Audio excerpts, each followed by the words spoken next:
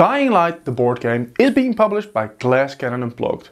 You might know this publisher from games like Apex Legends and Frostpunk. Dying Light is their third game. Dying Light is a co-op survival game, playable for 1 to 4 players and is set in a post-apocalyptic world. It has the look and feel of Zombicide or Dead of Winter, but they play differently compared to Dying Light. Dying Light has a campaign that rewards backers, having Kickstarter exclusive bonuses and receiving the game 8 weeks before it hits the stores. That is something we see less and less these days. The pricing of this game is very sharp, as a standard pledge is €60. But that is without VAT and shipping. For a general European country, that will still be approximately €90. The deluxe pledge is €110, and this replaces the cardboard enemies with plastic minis. Though again, you need to add the extra expenses and you will end up with approximately €155. Dying Light, the board game, is made up of a series of campaigns, each consisting of a series of scenarios. I counted 11 scenarios, but I haven't got a clue how much playtime that equals. If you don't like randomness, I don't think you would be interested in Dying Light, the board game. The game consists of a lot of dice rolling.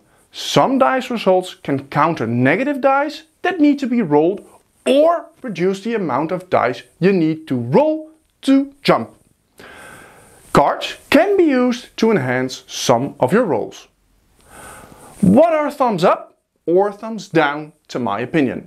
Well, let me first reiterate that how Glasscannon does this campaign is a giant thumbs up for the backers. The campaign page is a little bit all over the place, but I'll let it slide for this time. I can't really get my fingers behind it, but Dying Light feels fresh. The dice gameplay is spiced up with dice placement and card play.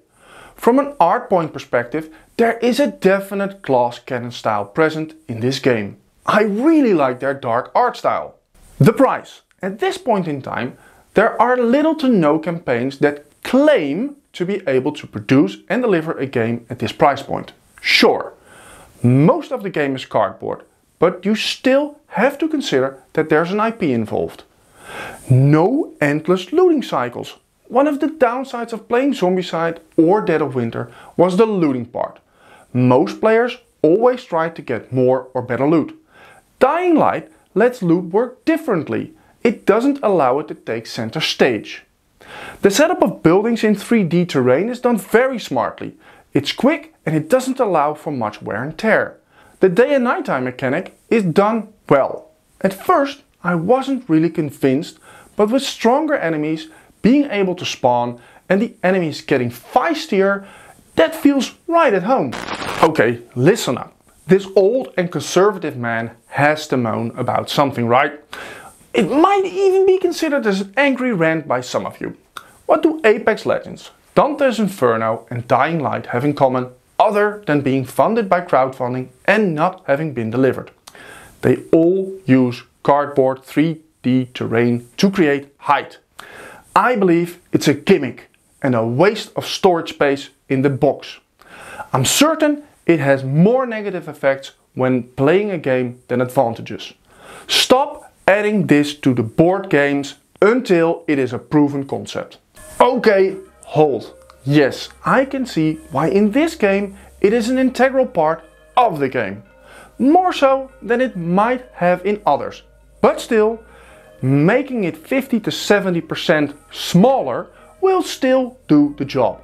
And if you are listening to me, which I doubt, but hey, I'm on a roll, then make it of plastic. Yes, it needs more storage, but building the buildings and returning them to the box will eventually eat up your cardboard. I know this because our U-boat is slowly becoming worn after 10 games. Dying Light has a way better system of building buildings. Other elements do need to be slotted into each other. At times it feels like there's a bit too much going on in this game.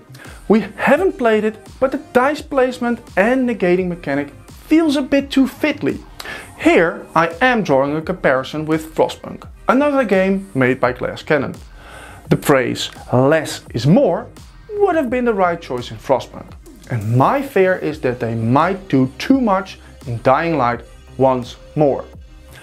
I think this game is done well, and it's not coming into my collection because of the height of the terrain, and I believe we have more games in this category that will hit the table with more ease. Well, I am taking a breather for now, but I am curious. Do you feel I am right? Or do you disagree? Let me know down below and we might have a good discussion about it. Thanks for watching and we'll see you in the next video.